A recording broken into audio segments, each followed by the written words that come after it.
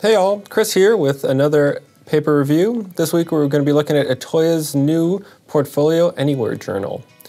This journal comes in 3 different sizes. The largest is going to be a 7.5 by about 10, medium size, which is about 5 3/4 by 8 1/4, and the smallest one is going to be 5 by 7. The selling point of these is their flexibility.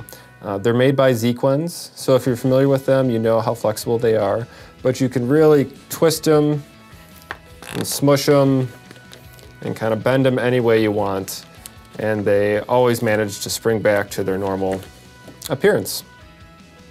Now, as for the paper, it is a 100-gram paper, which is fairly heavy, but it accepted any writing instrument very well.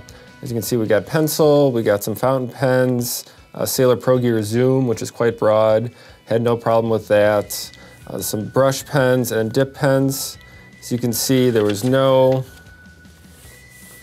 bleed through except with the Sharpies, which, if you're gathering, is kind of going to be expected. Itoya is mostly known for their art supplies, and so I looked at this as kind of a sketchbook.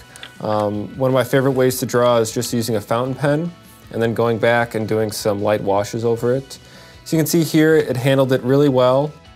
On the back side, there's minimal bleed through in some of the heavy flow areas.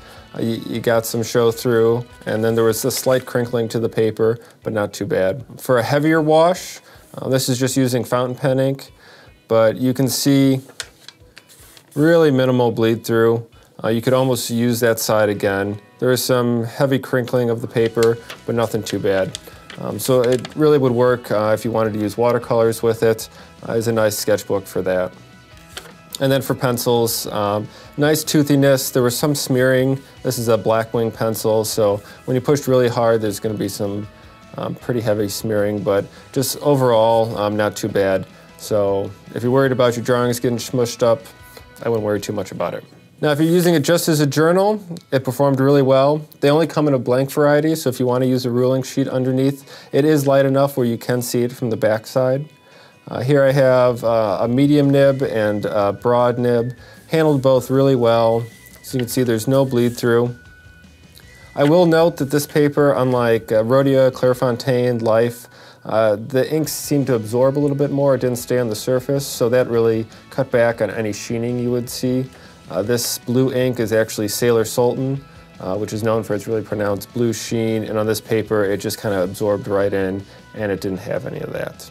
So if you're looking for a great everyday beater journal that you can roll up and stick in your back pocket or don't have to worry about getting damaged in the backpack, the Itoya ProFolio Anywhere journal is a great option. Check it out at andersonpens.com.